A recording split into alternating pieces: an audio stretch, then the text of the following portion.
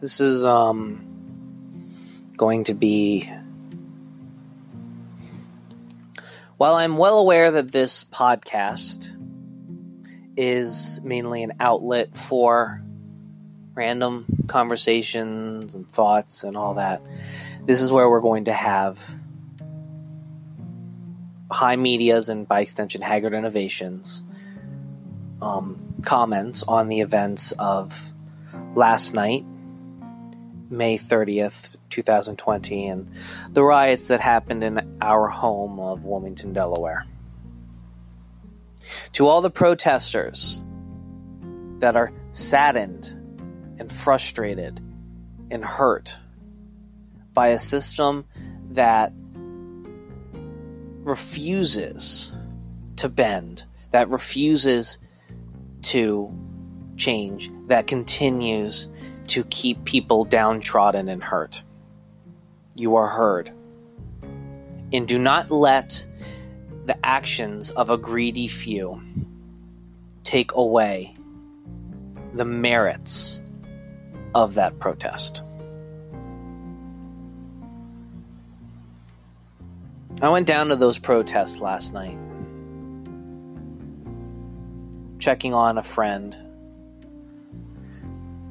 I went down to that protest with the sole purpose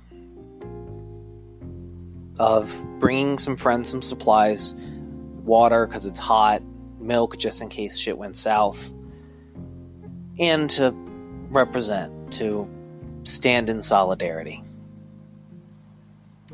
By the time I got there, what was a peaceful but firm condemnation of a system that has been hurting people for a long time devolved into bad anarchy. And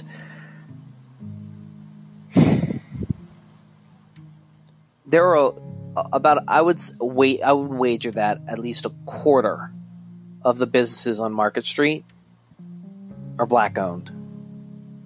At least 2/3 of the businesses on Market Street are local shops, small businesses run by people who live and work in the city.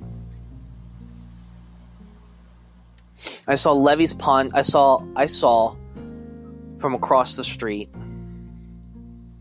a swarm of humanity break open the back door to Levy's Pawn Shop, which has been in business for generations, has the grandparents working alongside their kids and grandkids in the shop, broken into, and I saw people walking out with boxes and strollers and lawn mowers and all manner of things.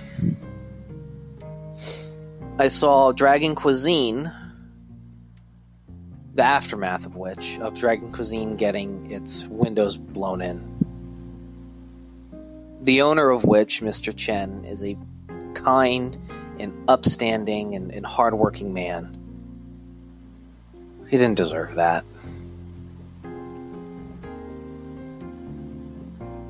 This is sad. I'm sad. My city is bleeding. My home is bleeding. Wilmington is bleeding.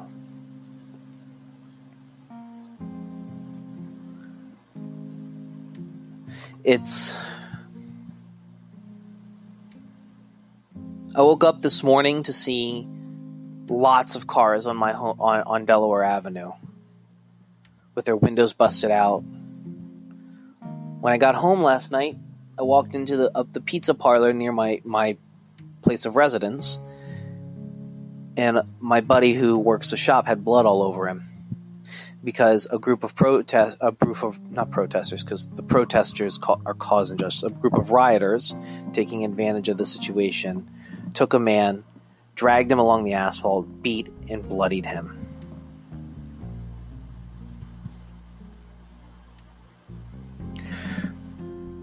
The Walgreens across the street of that pizza place got its windows blown out. So did the Acme nearby, and even my friend who works at the pizza shop had a brick thrown through his house as well.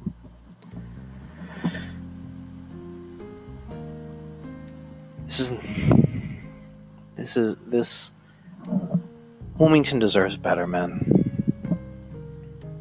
Its people deserve better. The protesters deserve better.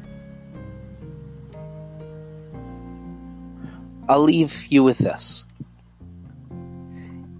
It is sad, so sad, that the actions of a greedy few can turn a protest into a riot, no matter how just their cause is. And that's sad.